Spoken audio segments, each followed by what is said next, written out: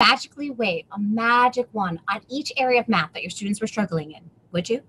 Of course. We want all of our students to succeed, and there's a simple method out there that's going to get results each and every time.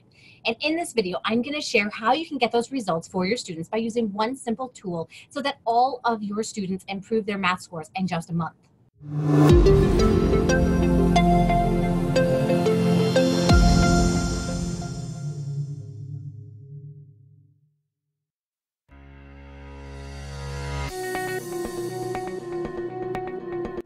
Hi, my name's Joanne Kaminski, and many people know me as an online reading tutor, but I have also been a classroom math teacher and have tutored kids in elementary math since 2011.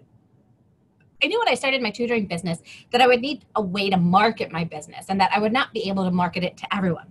So I chose my first love, reading, but in second place comes tutoring elementary students in math.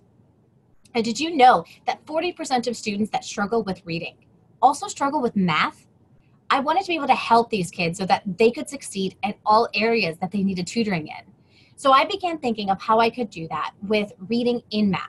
And for those of you that don't know my reading strategy, I find out exactly where the gaps are and teach specifically to those areas. I was able to close the reading gap a full year with only 8 to 12 hours of instruction, and I wanted to be able to get those same kinds of results with math. But there are so many different areas of math. And in the beginning, it felt overwhelming to use that strategy until I put two pieces of information together. Now, first, I needed to find an assessment that would measure all of the areas in math and give me grade level information so that I could provide the right resources to find the gap. Finding the right assessment was no easy task. But finally, I heard other math tutors were using the ADAM assessment from Let's Go Learn. Now, you can click on a link to learn more about this assessment from the company and an interview that I did with them. And as soon as I figured out how to use it and read the result, which was a little tricky at first, I was completely amazed at what I learned. I was able to look at every single strand and math skill and teach it directly to my students at that level. And knowing this information is similar to a doctor giving a test to find out where the cancer in the body is and then doing surgery to remove it. But in our case, we're figuring out where the gaps are and then putting the skills in place for the child so that they can successfully master those skills. And when you have targeted instruction like this, the students' math scores go up even if you're not helping them with their homework. And kids become more confident and they no longer say things like, math just isn't my thing. I am never going to be good at math, or the dreaded, when will I ever use this? Or even worse, when they use the H word when they talk about math. You know the one I'm talking about? H-A-T-E. Just spelling it makes me cringe. So let me show you the exact tools that I've been using. So recently I did an assessment with one of my students, and we can take a look here that when you take a look here, it says that he had a hard time with fractions, representing and comparing fractions with like denominators or numerators. Well, this is really important because when I see this information, I can then begin to now implement a plan to help him with this. I mean, it tells me the exact skill in what I need to do. Now, the cool thing is, after I'm done teaching the skill and he's mastered the skill, I can go on to the next skill so that I can continue to help him if I wanted to, or I could attack the last one. Now, this kiddo, you guys, he's pretty incredible. He is only 5 years old.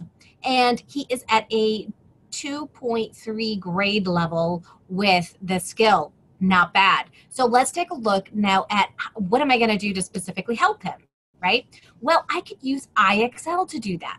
And so what I do is I go to the second grade math because that's where he's at in the skill. See, this doesn't even have to be for struggling learners, right? So the student that I'm working with, he's not a struggling learner whatsoever. His dad just wants to give him the upper hand.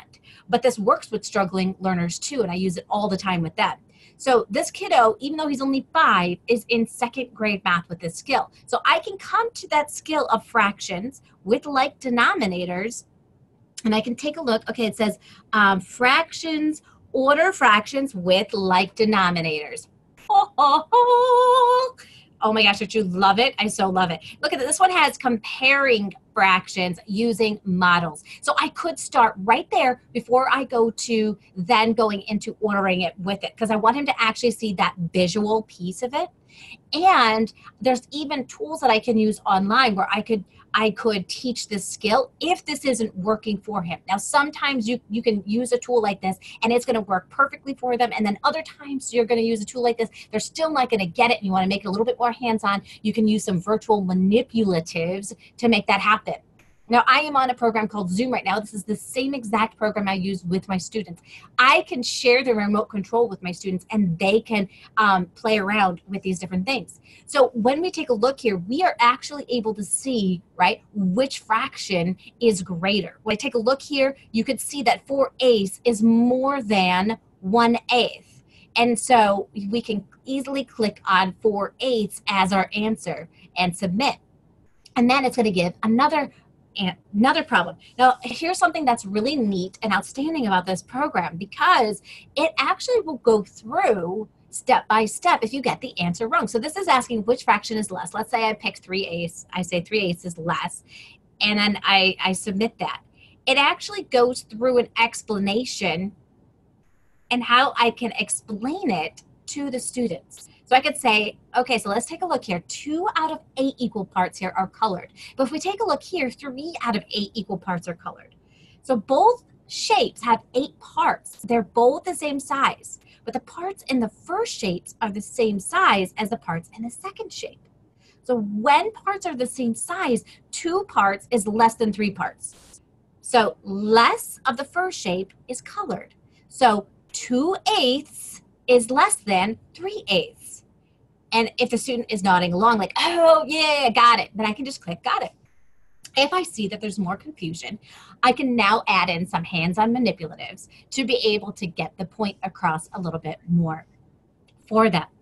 But this is, I absolutely love being able to marry the two tools of being able to use the ADAM assessment and then IXL to be able to find where the gaps are, because it specifically tells me where they are struggling. Now, if I take a look at my ADAM assessment again, I can take a look and I can say, okay, which area seems to be at the lowest grade level? If I want to organize it that way, like let's close like the most needed gaps first in order to do this. I can take a look and I can see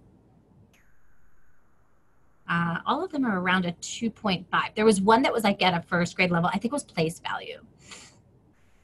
When we were taking a look at place value. So I've highlighted, this is my own highlight. I highlighted that there so that I could, these would stick out to me. Yeah, place value was at a 1.9. So again, it says that he will be able to identify place value in 2-digit numbers.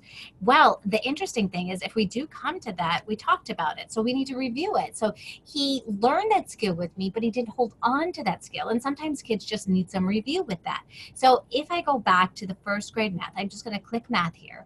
I can now go back to the first grade math. So I'm going to click first grade, and I am going to go to place value. So here we've got place value models right here. And now we can start taking a look and calling these things what they are. Now we are at, this is the first grade level.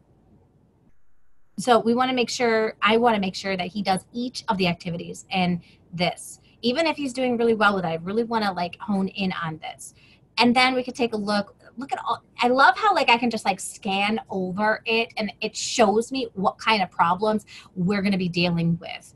And again, you can see here, we are dealing with some manipulatives, right? So there are lots of tools online that you can share to be able to get to do that. Now, you guys, on November 14th, 16th, and the 21st, I'm going to be doing a free training on how to specifically teach math online. You're going to be able to learn more specifically how to close the math gaps for students with different tools and resources that are available and become more familiar with ways to teach different concepts. To join us, all you have to do is sign up using the link below in the description. Now, if you like the information in this video, please hit like, subscribe, and that little bell so that I can create more content just like it, and you get notified when it comes out. So let's help kids realize that being good at math is something that you become, not something that you are. I'm Joanne Kaminski, the online tutor business coach, helping you get found, hired, and referred. Till next time, bye everyone.